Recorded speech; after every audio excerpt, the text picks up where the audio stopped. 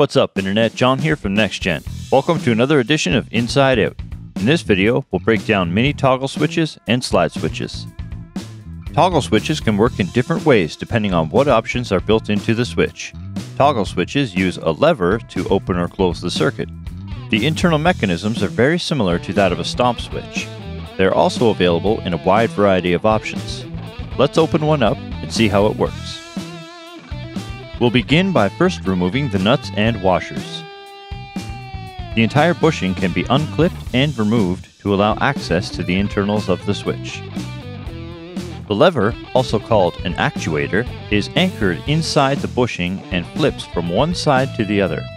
Inside the actuator is a spring that depresses a pin, also called a plunger, that pushes down on the movable contacts underneath. The movable contacts, called a pole, sit firmly inside the main housing and move between a set of fixed contacts called a throw. In this particular case, we've opened up a dual pole, dual throw on-off-on switch. These fixed contacts are the lugs that we see on the bottom of the switch that we would solder to. The shapes of both sets of contacts will vary depending on the type of switch. For most guitar applications, the commonly used types are single pole, single throw, single pole, dual throw, and dual pole, dual throw. These typically come in single pole, single throw, on-off, single pole, dual throw, on-on, and on-off-on, dual pole, dual throw, on-on, on-on-on, and on-off-on. Other switches, less commonly used in guitars, include triple pole, dual throw, on-on, and on-off-on, and quadruple pole, dual throw, in on-on, on-off-on, and many other variations. All of these switches can also come with some of the on positions being momentary. There are numerous other types of switches, but we won't touch on those. The mechanical parts of the switch are coated with a non-conductive grease. This is to keep the switch functioning and well lubricated to help maintain longevity and reduce wear on the mechanism. The grease is not applied underneath the contacts where the connection is necessary.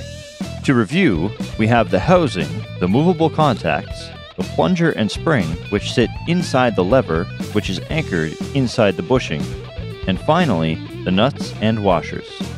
Slide switches have a similar application, but aren't as versatile as toggle switches. These can come in single pole or dual pole, 2 and 3 position. They are made with a wafer that the contacts mount to, and the actuator slides across the top of them to connect 2 at a time. Here are a few examples of how these switches can be used. This is a single pole, single throw switch to toggle the bridge humbucker. Here is a dual pole, dual throw 3-way switch to select between magnetic pickups, piezo's, and a blend of the two in the middle position. This is an example of mini slide switches for the humbucker. One is a series parallel switch, and the other is a phase switch.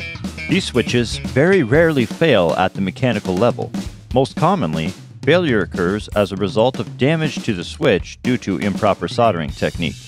The most common failure occurs when a soldering iron is held too long against the lugs and the buildup of heat melts the non-conductive grease inside the switch, and it ends up coating all the contacts. That can leave you with intermittent signal issues or no signal at all. In this case, you can open up the switch, clean all the contacts with isopropyl alcohol, and reapply new non-conductive lubricant to the non-conducting parts. Just make sure you don't get any on the parts that need to make a connection. Less commonly, a soldering iron held too long against the contacts while set at too high of a temperature can heat the plastic enough that it will melt and the lugs will move out of place, at which point it would be recommended to just replace the switch. These maintenance tips also apply to stomp switches like the ones mentioned in our previous Inside Out video. Check that one out to see a breakdown of a 3P-DT stomp switch with a built-in LED ring. Thanks for watching. That concludes this edition of Inside Out. I hope that gives you a better understanding of how these switches work. Click the like button if you enjoyed the video, leave us a comment and let us know what else you'd like to see us break down in this way. Don't forget to subscribe to our channel for future videos.